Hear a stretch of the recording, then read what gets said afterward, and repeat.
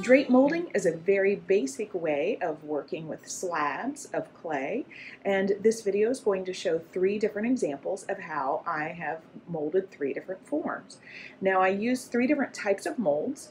One is a plaster mold. This is a mold that I made in a previous video. If you wanted to see how I did that, you can check out that video. And I made that one square. I show a simple way to do that. The next mold here, this is a round mold, which is wood, and it is made by Bamboo Tools. There will be a link for that in the video description, and I made the large round platter with that one. And then the other one here, this is an oval mold by Pottery Molds, and I made the elongated oval there. Now all 3 of these show a foot ring. Okay, so if I pick this up, I can show you. So a foot ring kind of picks it up off the table. As you can see, they're up off the table a little bit. And I could have used a Pottery Forms foot maker, but I didn't have one. So I kind of made something that was very similar. It's just a little block of wood where I put a couple nails in it. Now you can see the 2 nails, one is straight, one is angled. The angled one produces a thicker piece right up here. The part next to the block, that's the part that will go against the pot bottom, and then the narrow part will be the part that it actually sits on. I show how I use this and how I made the foot. And another thing that I show is I do show how I made these handles. Now the handles on this oval one are currently loose because the handles are actually a little bit more plastic than the tray itself. So I have 2 choices. I can either attach the handles when they get to be the same moisture as the tray, or I could fire the handles loose like this. And the advantage to firing loose is when I go to glaze, I can actually dip the handle separately from the tray or brush it separately from the tray, and then when I fire it I can just stick them on and it will fuse together. So if you would like to learn a little bit more about slab drape molding, let's go. I have already rolled the clay slabs off camera, but now I am ribbing it with a Mud Tools rib. If you need to see how to roll something, you can watch another video that I have. Now I have placed the slab onto a thick piece of foam rubber, and this is the Pottery Forms mold. I am pressing down and flipping the mold, and that helps to give you a nice impression. Now, because this is a narrow mold, I'm going to place something underneath it so it allows the clay to dangle off. This is one way that you could do this. I'm going to be trimming it evenly, but if I wanted maybe a flat rim, I would have set it on a board. But now I'm taking the needle tool and I run it underneath the bottom edge of that mold. Be very careful not to like dig into the mold with the point of the tool. You're always using the side of the needle tool when you go to cut. Now that will just set to the side. This next one, I'm going to be draping it over the large plaster mold that I made, and for this one I'm going to make it square. So I have previously folded a piece of construction paper in quarters and I have squared it, but kind of a rounded square. Now I'm just trimming this out again with a needle tool, and then I will have my rounded square that I'm going to be placing on there. So as you see here, it's just a quartered piece of paper that I have cut. Now I'm going to put that back in the middle and drape it on there, trying to get it about in the center. And then I'm just going to rib it onto the mold a little bit. I'll still tweak the edges after it gets leather hard. And this third one is going to be the Bamboo Tools mold. I will put a link in the video description. The name of the company is Bamboo Tools. It's just a wood mold. But again, I'm ribbing this. Now this one I'm going to be cutting round on the mold, similarly to the way I did the Pottery mold. And you can see that the Bamboo Tools mold does have a base to it that allows the clay to hang freely off the sides. I will trim it with the needle tool up against the bottom edge of the mold again, just like I did before, being careful not to scratch the mold. Then I will set all 3 of these to the side until they get closer to leather hard. Now the forms are leather hard, and I am going to be creating the foot ring on them.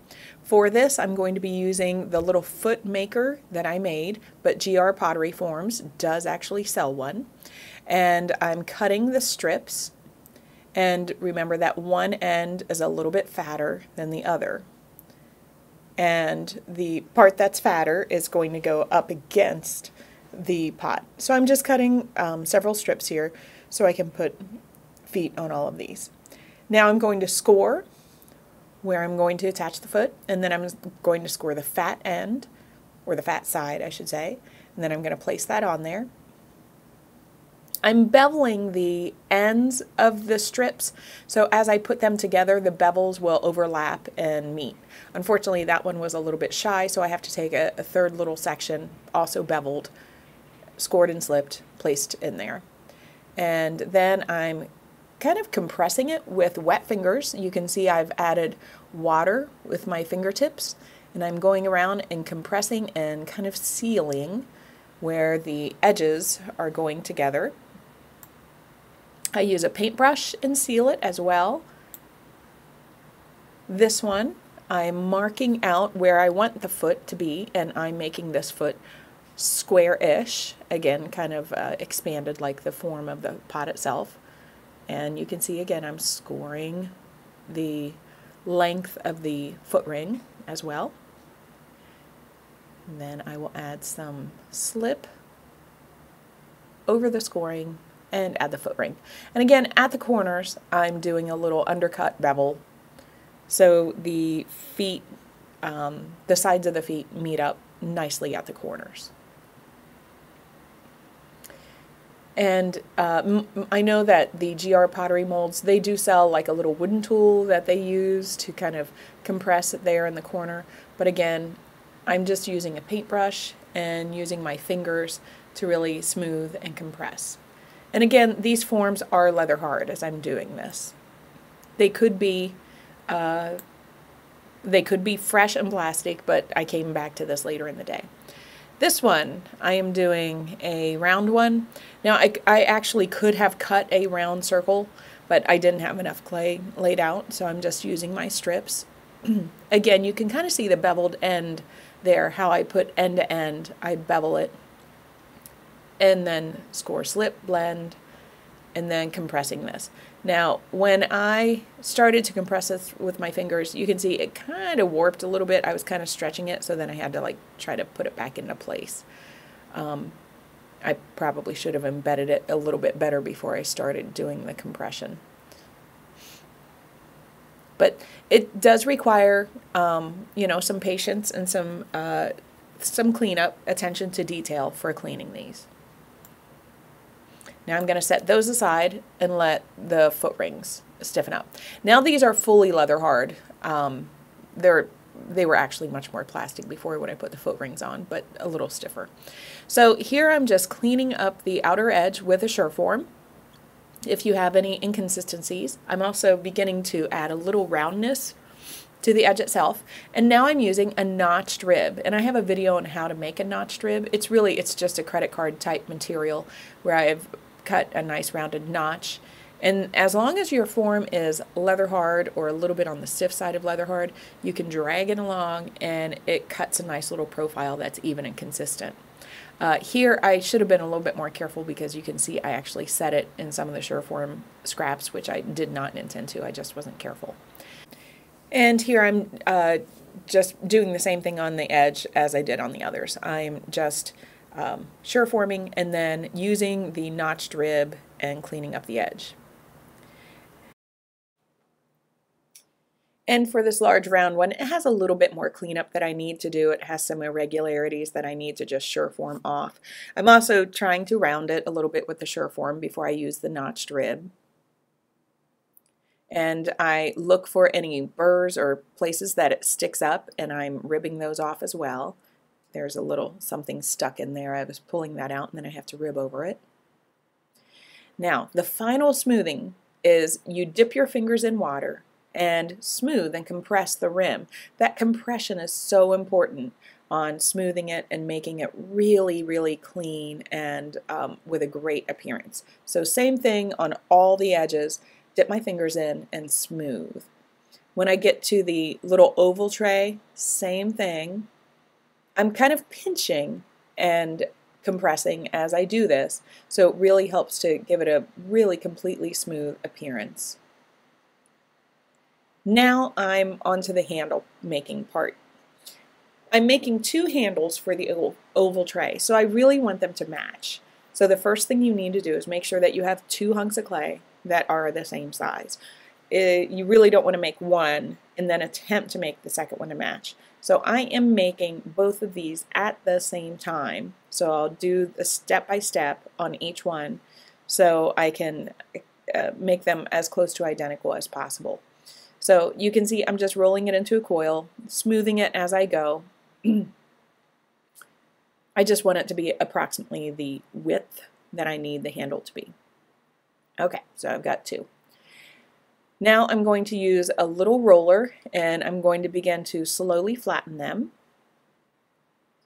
I'm stretching them lengthwise but also widthwise. And then I dipped my fingers in water, compressing and really super smoothing the edge, and especially one edge I'm making a little bit skinnier. Now I have a very thin towel which will not leave texture, and I'm using my little wooden knife to add a texture. But the thin towel is nice because it kind of adds a subtlety to the texture and a softness, so it looks more fabric-like. And on this one I decided I didn't quite get the texture deep enough on some of them, so I did it again. Alright, now it's going to go at the end, so I'm going to arch these and curve them around the end of the piece. So I kind of arch it and curve it, and it bends around. And I have two options with firing this. I can leave them loose and fire it loose and glaze them separately and then stick them on, or I could slip and score them on when they become the same moisture. I hope you find these tips to be helpful, and I hope you enjoy trying drape molding.